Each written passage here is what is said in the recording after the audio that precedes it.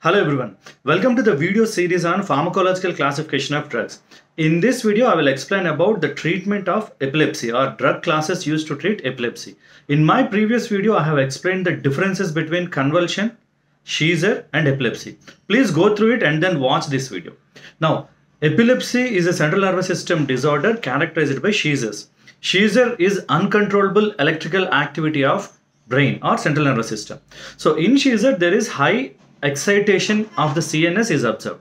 So the treatment involves reducing the excitation or enhancing inhibitory neurotransmission.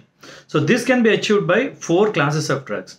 Now, CNS excitation, the excessive excitation can be caused by 2 different kinds of ions like sodium ions and calcium ions, or increased neurotransmission of excitatory neurotransmitter by glutamate.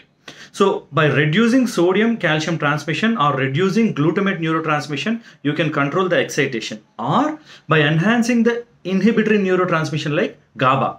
GABA neurotransmitter is a inhibitory neurotransmitter. So the classes and drugs are sodium channel blockers, example carbamazepine, phenytoin. Calcium channel blockers, ethosuximide and valproate. Agents reducing glutamate neurotransmission like felbamate, lamotrigine, topiramate.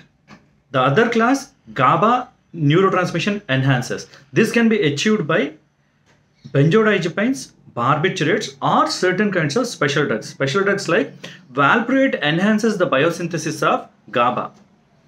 Vigabatrin reduces the metabolism of GABA.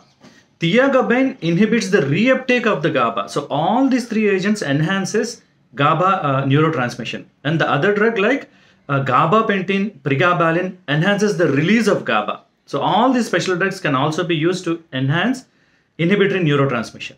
Now, leaving this, you have certain drugs of choices are there for particular types of epilepsy, like grand mal epilepsy, tonic epilepsy, atonic epilepsy, myoclonic epilepsy. All of them can be treated by valproic acid. Now, the reason why valproic acid is used in multiple conditions is valproic acid exhibits multiple mechanisms of action.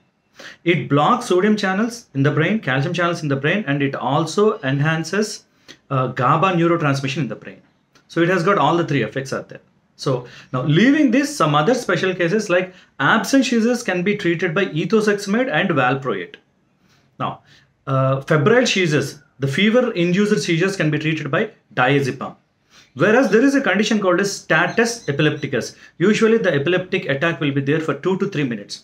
If the attack is more than 5 minutes, it is called as status epilepticus, which is a dangerous condition. It can be treated by intravenous lorazepam.